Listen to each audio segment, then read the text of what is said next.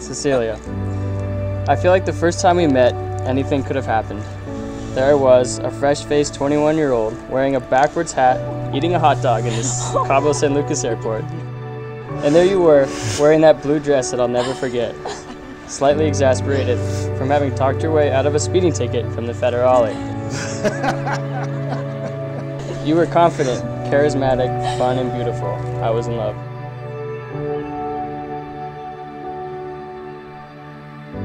As we shared the last 5 years together, some under the same roof and some thousands of miles apart, the love and appreciation I have for you has grown with each day.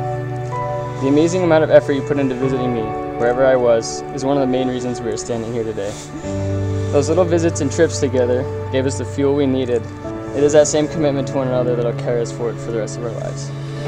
Although I look back on those adventures fondly, the contentedness I get from curling up with you on the couch with Frida is indescribable. You truly are my best friend, and I love every moment. The summer evenings blading along Alki Beach, the winter days wondering if the rain will ever stop. I wouldn't want to spend those times with anyone other than you. I've watched in awe as over the last 5 years you've accomplished so many amazing things. I'm inspired each day to wake up and work as hard as you do. You are so incredibly dedicated to your friends, your family, your passions, and our relationship. You are simply amazing. As we head off into a life of firsts and unexpecteds, there are a few promises that I want you to know you can always count on. I promise to encourage your creativity and silliness because that is what makes you so special.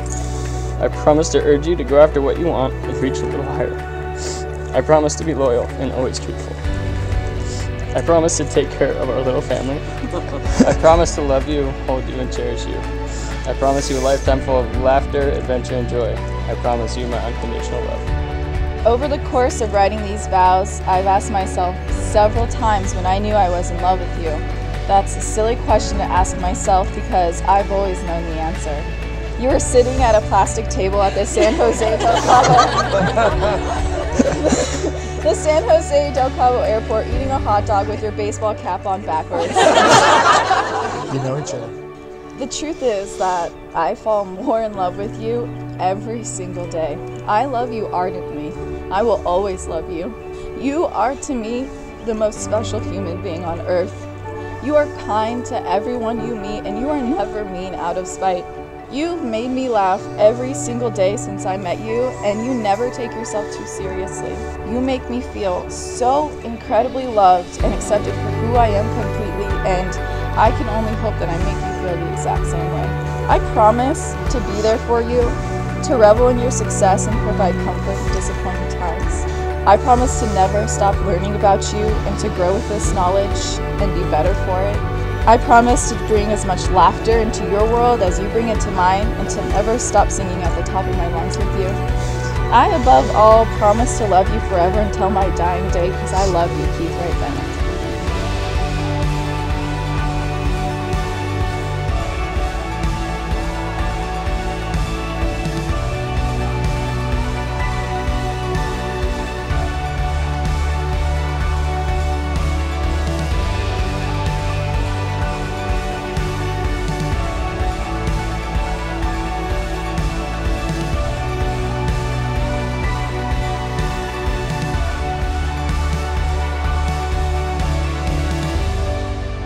And by the power vested in me by the state of Washington, I now pronounce you husband and wife.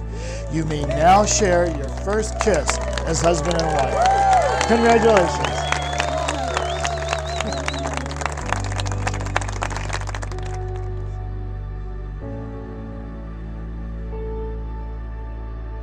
Oh, let me get some of that ice. You're not gonna. Take me to the river. Now you get up.